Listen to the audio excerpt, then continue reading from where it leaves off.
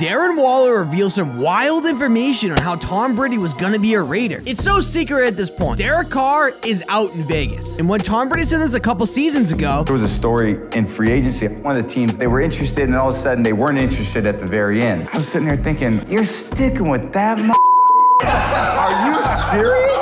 he was talking about Derek Carr, and this would be confirmed by Dana White. I worked to put that deal together for Brady and Gronk to come to the Raiders. It was almost a done deal. And at the last minute, Gruden blew the deal up and said that he didn't want him. And well, Darren Waller confirms this story. Darren did an interview with Forbes and was asked about his current quarterback situation, and on the topic was asked about the rumor of Tom Brady coming to the Raiders in 2020. And Waller said, I've heard it from multiple sources that I respect and I've been close to. They're like, yeah, Brady to the Raiders was a lock. Wow, what a bombshell, and John Gruden ruined it all.